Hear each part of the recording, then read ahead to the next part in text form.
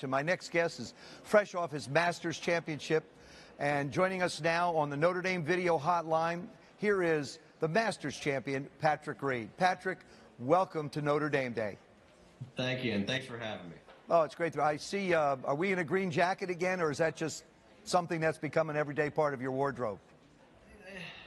Of course, I had to wear it, and you know, the only time I really took it off was get from the magenta pink shirt I had on Sunday now to you know, the buttoned-up tie, buttoned-up shirt and tie.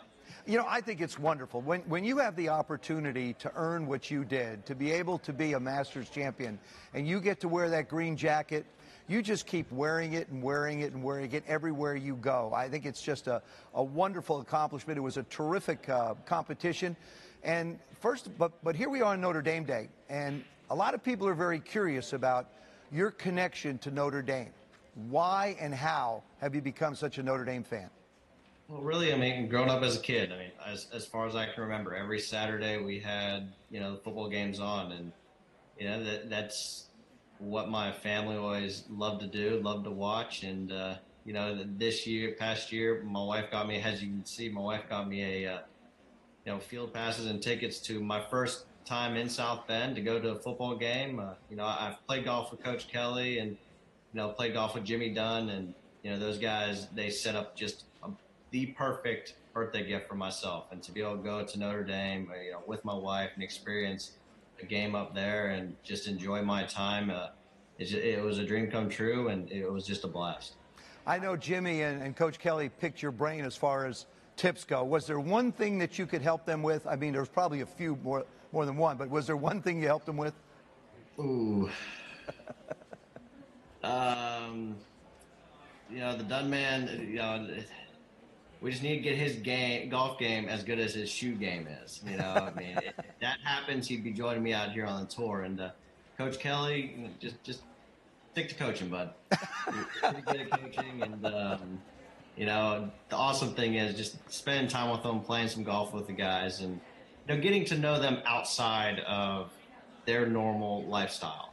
You know, just being able to hang out with them, play some golf, you know, have some good talks for 4.5, 5 hours. It was an awesome experience, and you know, true friends that, you know, last a lifetime. You know, I'm told you received an invitation to be on this show last October before the Masters in an email that predicted that your appearance would be here after your first Masters win. How did that happen? Yeah, you know, he obviously talked to he talked to the right man upstairs to be able, you know, to be able to pick the Masters champion that far in advance. I remember getting the email. I remember reading it and being like, oh man, I would absolutely love to come on the show, just because of how big of a fan I am of Notre Dame. And you know, then all of a sudden, to make the putt on the last hole, to win the green jacket, and then to get reminded, looking back at the email, that wow, he picked me well in advance. And you know, it's just awesome, and it's crazy how things work. Let's talk a little bit about Sunday at Augusta. You've got a 3-shot lead starting the day. All of a sudden, as the round goes on, the start doesn't go exactly like you want it to. Rory seems to be coming out of the gate, and then you go back and forth, and then Jordan starts to make his run. Can you hear and feel the roars as you move around Augusta?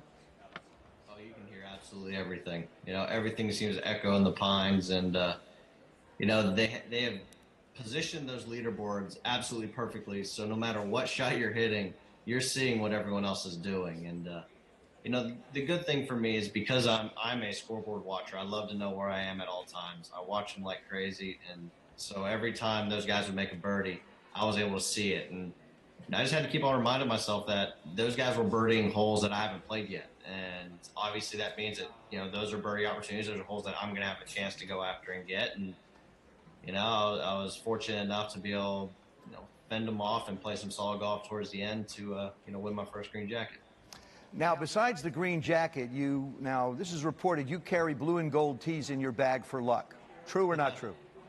That is true. Jimmy Dunn. Yeah, Jimmy Dunn, he gave me some of the tees the week before when I was there, and I kept them in the golf bag, and then next thing you know, there was a bag in my locker, kept those in the golf bag, and You know, they brought me the luck of the Irish to go win my first green jacket.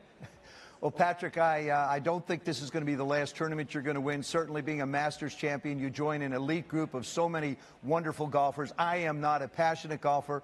I am an obsessive golfer. So hopefully we'll have a chance to play around together. Thanks so much for taking the time to spend this time with us. Enjoy the green jacket as much as you can. Thanks so much for having me, and go Irish. You betcha. Thank you.